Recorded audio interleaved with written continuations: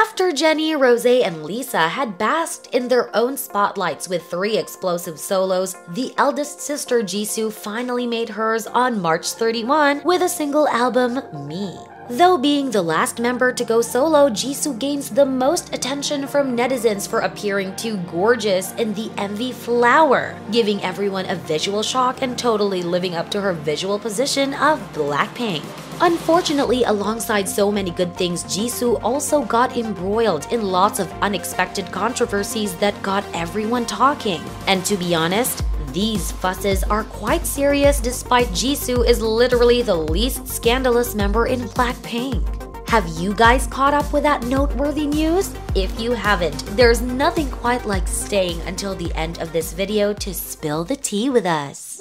Let's come to the first recently hot debated news, which is related to Jisoo's visual teaser being accused of Chinese cultural appropriation. So last week, as soon as her second visual teaser went on public release, it received a lot of compliments from many Korean newspapers. They praised the 1995-born female idol for skillfully integrating Korean traditional cultural details such as the stalking horse, the brooch, and the ink wash flower into her music product, helping to promote Korean traditional cultures to the world. With K-netizens, such promotion of Korean culture is a huge plus. However, Chinese netizens didn't think so, and they've been bombarding Jisoo with lots of negative reactions. Accordingly, Chinese netizens claimed that the above symbols all belong to Chinese culture. They couldn't hide their frustration and believed that Jisoo and the Korean media had blatantly stolen Chinese culture. On Weibo, the keyword Jisoo's solo trailer controversy quickly appeared on top search with more than 100 million views and more than 8,000 discussions.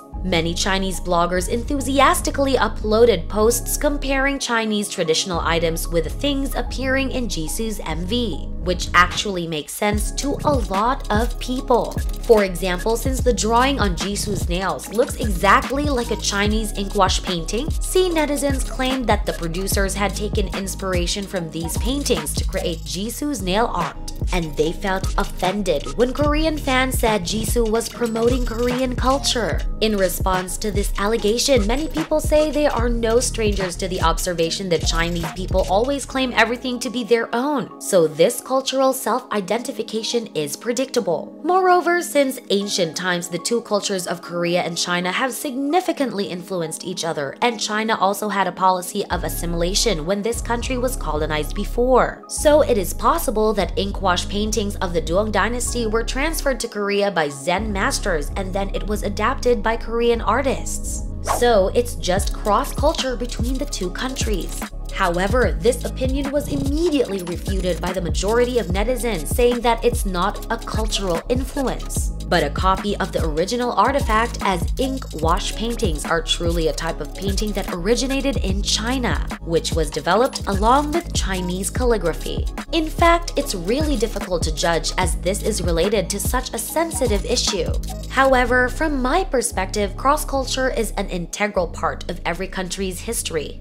Many countries in Asia have lots of things in common. Therefore, inkwash paintings' origins can be from China, but it could also be a part of Korean culture. What's more, this is truly more of a battle between the Korean and Chinese press, so dragging Jisoo into this whole thing is not fair for her. Next is another head-aching discussion also related to Blackpink. This time, it seems like a civil war is happening because some netizens claim that a member was treated unfairly by her own fans, and high chances that is Jisoo. So everyone is spreading a photo of 4 flower bouquets that are said to be gifts for the 4 Blackpink girls during a concert in Manila, Philippines. Notably, one of the bouquets was found to have a difference in size and design compared to the other 3. Many eagle-eyed netizens even noticed that the smallest bouquet didn't include a handwritten letter like the other 3, which raises suspicion among international fans that there must be some unfairness happening here. Upon this, the Blinks community in the Philippines said people were just misunderstanding. They released photos to prove that all the bouquets are the same size. Unfortunately for them, the flower shop where the 4 bouquets were ordered proved the opposite.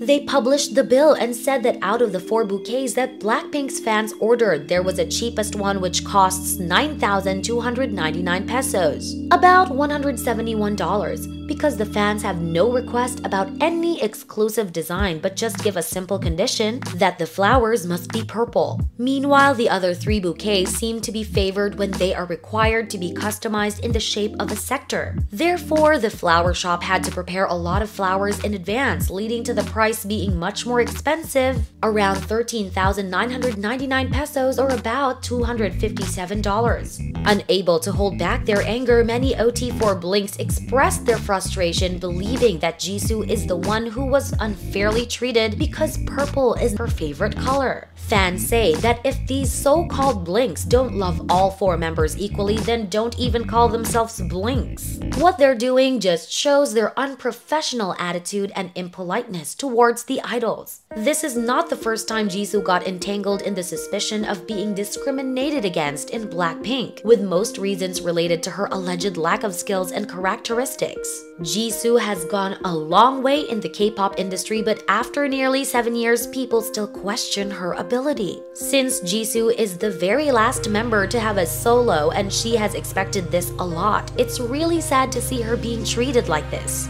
Well, today we're not just talking about bad news related to Jisoo, as here is the spotlight of the video, which is for praising the impressive achievement of her solo comeback.